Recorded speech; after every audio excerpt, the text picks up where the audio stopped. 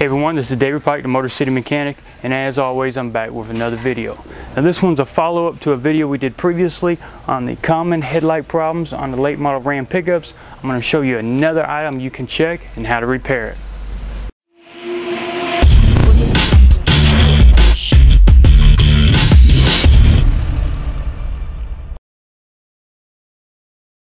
Now the removal of that headlamp assembly was covered very thoroughly in that previous video, and I want to give you a link in the description below this one on going to that video to see how to remove it. But in this case we're not covering that, we're actually covering the other repair procedure. Because in that video we had a problem with the connection at the headlight bulb, so we replaced that section of jumper harness. In this vehicle we've got a problem with the main connector going to the assembly, and that's what this is going to be about. So make sure to watch that video on how to remove the assembly, and in this video we're going to go over the more common problem, which is the connection with the main connector. So consider this a public service announcement. In this video we're going to be using a soldering iron and solder. You can pick these up at any one of your local auto repair stores or Home Depot or Lowe's. All we're doing is applying heat, applying solder. But some of you may opt to try to use butt connectors. Please, whatever you do, do not use butt connectors. I don't care how good quality they are, you're crimping, you're not actually soldering anything here. So it's a matter of how hard you crimp it, whether or not you've got a good enough connection. And remember now, we're trying to get rid of a connection issue already. So if you're going to be using this, do me a favor, throw them in the trash. Now back to your regular scheduled program. Now the connector we need to get to is on the back side of the headlamp assembly. Once we get it out of the way, it's going to be this green one right here. That's the main connector coming from the vehicle harness going to the wiring that's part of the headlamp. This is the one that we're going to cut out and solder the wires together. Now each one of these wires is a different color, which is actually going to benefit us in the end, because I'm going to leave the connector plugged in and I'm just going to make a clean cut here and a clean cut there. Then I'll know which wires need to be paired up with the other corresponding wire.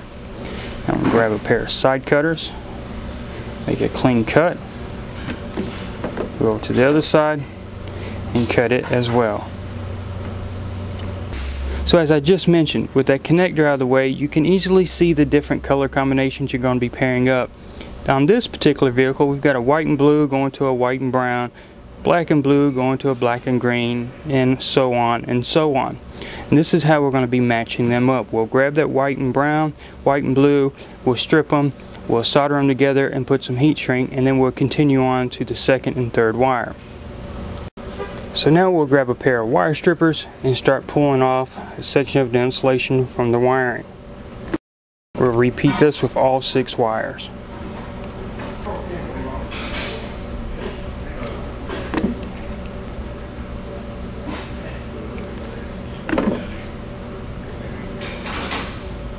Now with the wire strip, we're going to slide 3 pieces of heat shrink on.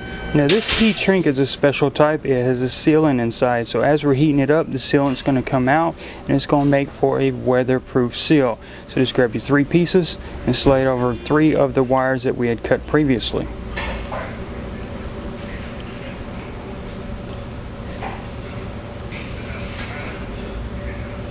Now one of the tools I like to use whenever I'm doing wiring repairs is a crimping tool. Now we're going to be crimping a sleeve over the wires, and we're not going to be using a butt connector. Please, whatever you do, do not use butt connectors on these repairs. They're not weatherproof. There are some out there that are, but they still don't make the connection that you need. Instead, I'm going to be using something else. And if you don't have access to one of these tools or the little brass crimps, you can actually just twist the wires together and solder, and that'd be just as well. Now the brass pieces that we use kind of U-shape. The 2 wires get inserted on both sides and that tool actually squeezes it tight.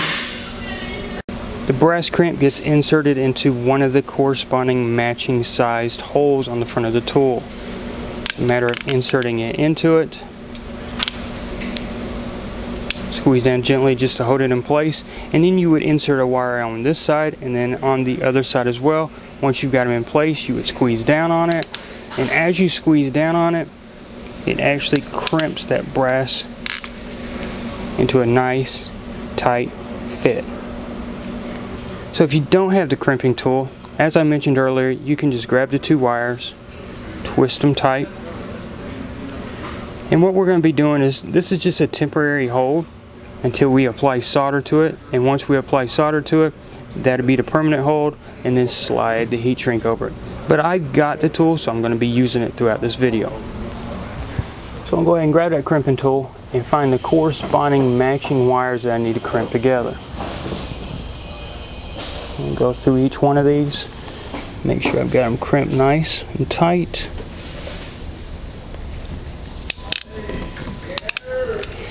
And then I'll go down and repeat it on the other two wires as well.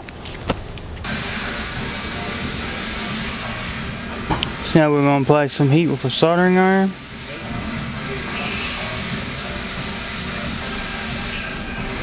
And start melting the solder onto that brass crimp that we put on there, or the twisted wires, whatever technique you're using. Make sure you got a good even flow of solder.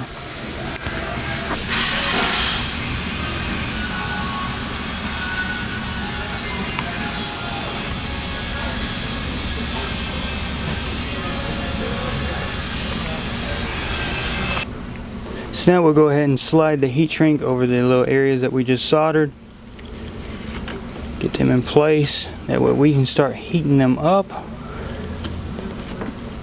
There we go. Now you can use a micro torch or even a cigarette lighter to do this. But in this case, I've got a heat gun.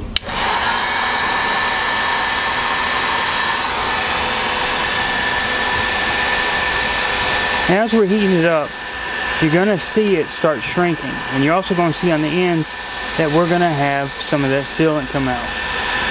That's why this is good quality heat shrink.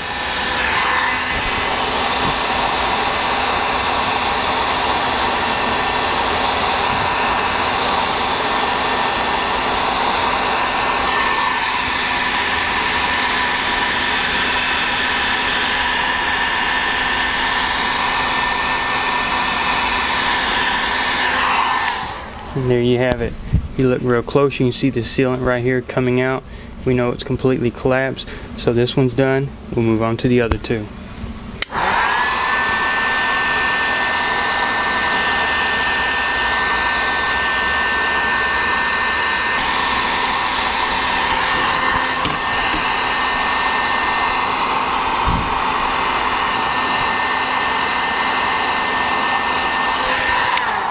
So now we've got all three of the wires soldered together and heat shrink. We're going to grab some electrical tape and we're going to make this look a little bit cleaner.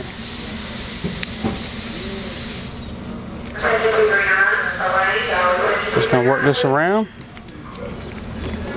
And there you have it. We eliminated the connector, and now we've got a permanent connection between the wires. We don't have to worry about any kind of intermittent issues. So that's the repair I was wanting to show you previously on the other video, but unfortunately that wasn't the problem we were having at the time. So there you have it. So if you liked the video, please give it a thumbs up on YouTube. Don't forget you can find me on Facebook, Twitter, and Instagram. And if you got any comments or suggestions about today's video on this repair we did, or anything Chrysler, Dodge, Jeep, or Ram, you can always email me at david@motorcitymechanic.com, and I'll try to get back to you in a timely manner.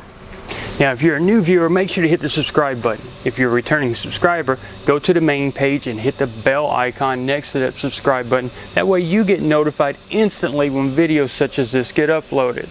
And if you like to shop on Amazon, please feel free to use the link that's in the description below this video, and I will get credit for that. And that's one way you can help support this channel, and it doesn't cost you anything. Once again, everybody, thanks for watching all these videos.